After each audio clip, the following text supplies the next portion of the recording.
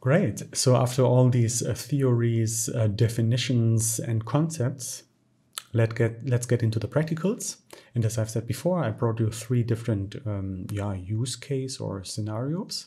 One would be an example how we can use GIS and remote sensing software to help cadastral mapping.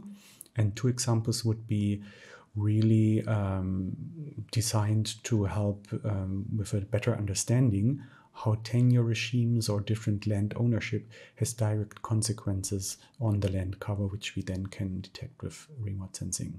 So get ready, let's have fun.